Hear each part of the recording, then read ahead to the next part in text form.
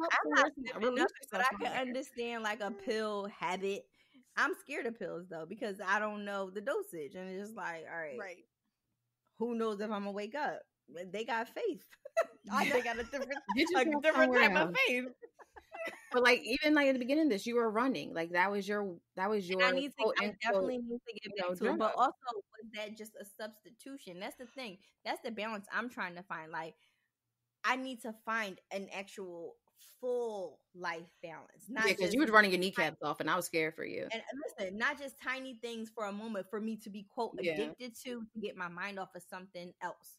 I needed to be like, this is my regimen here. This is what I do here. And I don't know if people really have that. I don't know if people present it as, oh, I do these things, and it works, or if it's just seasons in which certain things works. And I know there are also, and I think that we position, fitness as a good vice, so to speak. But I think but there are other vices that people delve into. Alcoholism, stuff. I'm not trying to I don't know. There are so many things. Alcoholism, drugs, I think a lot of people are addicted to social media. I think people are, have extramarital relationships. All of that stuff, like, it's just a coping mechanism for the things that are around you. And there's no knock on those things that help people get through. But it's just like, as human beings, are we ever going to be okay? And since we are speaking to the folks that we're speaking to from the space that we're speaking from, Black millennials in corporate America, and we're trying our best to work really, really hard to achieve our goals. But that mindset of always having to work, are our vices higher? Do our vices, are our vices more detrimental to our life than our counterparts? So I think it depends on what your vice is, because I don't necessarily think that everyone is replacing one thing with another. So for me, fitness is a vice that I like to go to the gym. I enjoy fully going. I don't enjoy getting up in the morning, but when I get there, I'm like, this feels so good. It makes me feel great, and it helps my sleep. I notice I don't even sleep as well when I don't go. I think that there's a balance. Like when you were running, it was great, but 100 miles is wild. Like that's wild. It's a crazy feat, but I think too, there's a balance. There's a 0 to 100, and you literally hit the 100. That's literally me, though. I don't know the in between. It's literally nothing or everything. We've talked about that. Like some people's ceilings are higher, and some people's ceilings are lower. It's really a matter of what is content to you. I can't judge you and say you have a good vice versus my vice, or my vice is better than yours. But I think we can. I know we said if you're not sniffing coke and stuff, that's a bad vice. But I'm saying if she was running 100 miles, my knees wouldn't handle it. I tried to keep up with her, and I was like, ain't for me.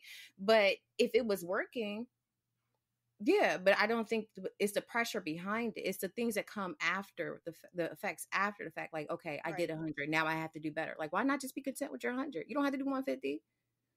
You don't have to do a bunch more than what everybody else is doing.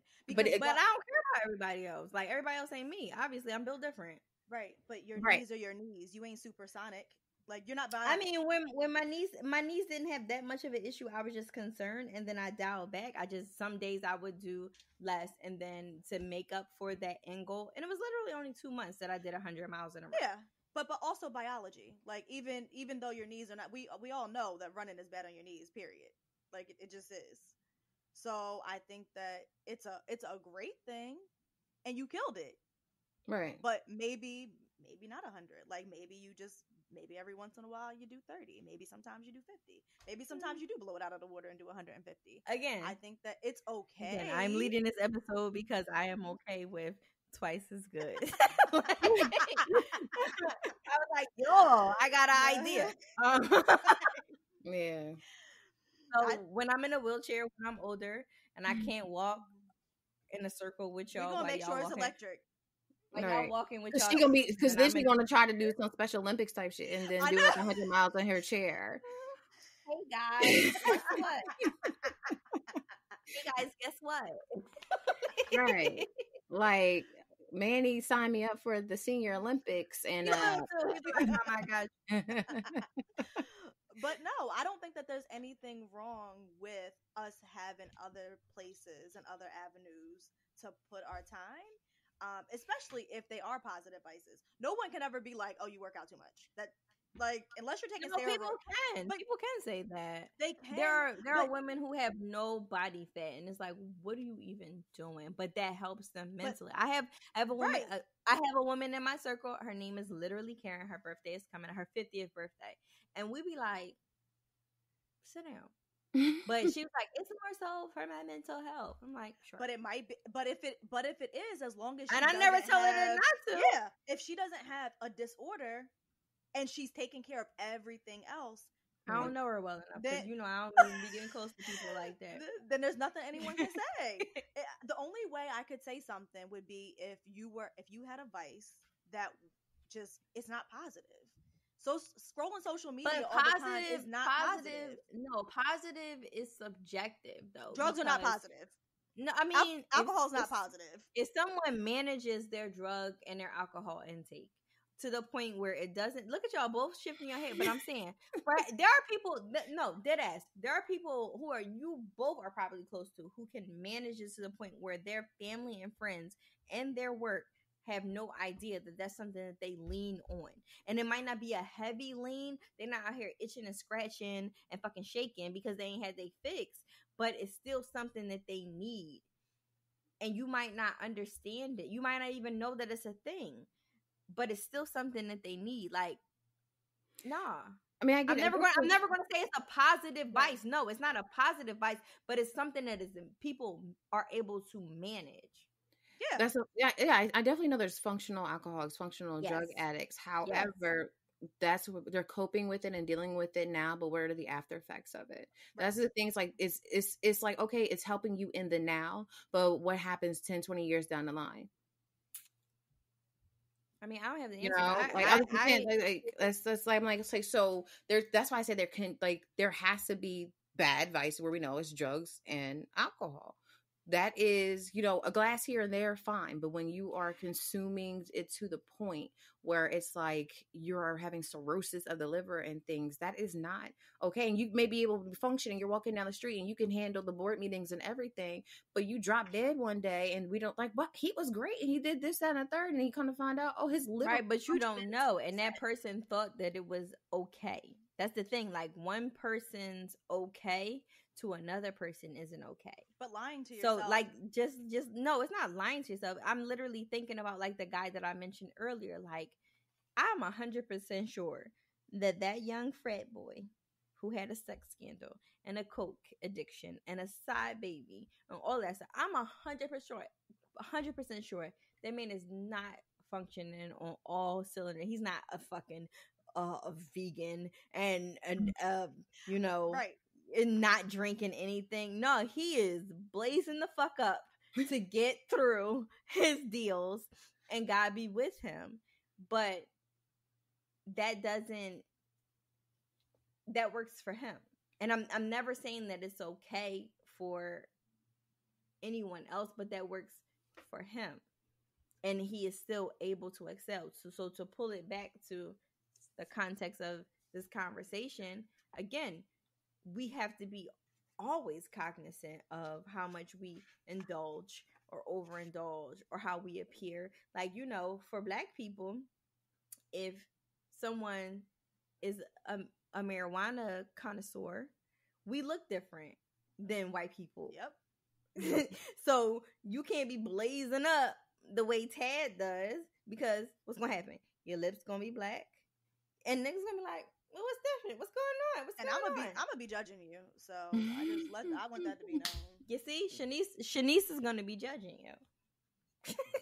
It's just different. The standards are so different. So as we go on to the next millennium, the next generation, so Gen Z, our mentees and our children, what do you tell them? Do we let go of this? Work twice as hard to have half as much of they have trope, or do we keep it pushing and just let our lineage burn out to try to reach our counterparts normal? Gen Z is just different though, so I don't even No, know. Like, no, Just y'all because different. Y'all ate Tide Pods. Y'all doing the lollipop challenge, passing COVID's going around. Y'all licking lollipops and passing it to the person in the back. Y'all different. Y'all ain't got 100% there, but like y'all making moves also at the same time. So it's like I hate to say I don't know, but I really don't know. Like I don't want to put that pressure on them because I know how that pressure feels, and I would not want my daughter to feel that pressure. Mm-hmm. But then again, I know that if I didn't have that pressure placed upon me by my parents and also by myself, I would not be where I am today. So that's where I struggle with it. But at the end of the day, it's like they gonna do what they want to do because, like I said, they different. I can't speak to them kids, and I work with them. Like they just different. They gonna do what they want to do, and that's the thing. Because you know how I did what I wanted to do. I was instilled to do things a certain way, and but when you got a certain age, though, those things that were told to you, you was like, shit. I was like, yeah, they was right, but I still adapted it to how I was dealing with things my way. I don't do things the way my mom would do them now, even though her values and stuff are instilled in me. Some things say I'm like, yeah, you probably gonna say I told you so, but I still needed to experience it, and I still need to do it my way so that it's mine and I know how to move because the world is going to be different. I don't know what their world's going to look like. I'm not speaking about life, and I'm speaking specifically to career. I don't believe I personally don't believe in constantly burning both ends of the candle, and I never will do it myself. So that's not what I instill in my kids, and that's not what I would tell anyone else to do, because you are going to get burnt out, and once you are burnt out, a lot of things can happen. Your health can suffer, your attitude can suffer, and when those things happen, how do you come to work and give 100%? So at the end of the day, it's detrimental. It could be more detrimental to your success to continue to try to move in that way. I try to teach the kids balance, but I also try to teach them hard work. And I think that there's no other way to teach people hard work other than to show them, because they don't see me work 24/7, and they're not going to, because I am not going to. And they don't see me play all day. They don't see me just doing nothing, shooting the shit. I think it's important to know that there's balance. I don't believe in 0 to 100. I'm more, but I'm also more fly by the seat of my pants, and it depends on how I feel. I'm not a type A personality. I'm not regimented in that way. So this like overload of work, when people say that they don't use all their time at the end of the year, I don't know those people. I'm not living that life. There's never going to be a time where I am not using all of my vacation time. That is not a thing. I'm using my time. If I can carry over 40, okay. But if there's 41, I'm taking off on whatever day I need to take, because I'm taking all my time. So I kind of feel like I live a pretty balanced life. Maybe, yeah, okay. Maybe sometimes I can work harder, or maybe sometimes I can put it down. But I think that every day is not going to be balanced. But all in all, you got to find your center of balance. And that, I think that's what we should be teaching Gen Z, is to be great in whatever you do. But this mentality of you got to wake up, and go to bed thinking about the grind. No, I don't know. I'm not doing that. I can't. We might have to have Jen, go ahead, and then I will speak. Did you speak already? I mean, I told you them kids ain't gonna listen. But I'm very, okay. I'm very, like she said, I'm like a mixture. Like I'm type A with certain things, and then I'm really chill with other things. I just think whatever it is, what I will say is the industry that I am in now was not what I planned to be. And when I first started off, I was very unhappy, and I would be the type of person where it was like, I'm calling out just because I just don't feel like dealing with it, and I'm unhappy. And then later on, and I was chasing money more so than chasing my happiness and doing something that I really love to do. So I guess that if y'all do listen, find something that makes you happy, and stick with it. Don't always chase the dollar. Chase the fact of the knowledge and the experience and everything that you gain from that. And yeah, balance is definitely important. Because like I said, I'm a clock in and go back to sleep kind of person. Okay. Well, I'll say we might have to have a part 2 of this, and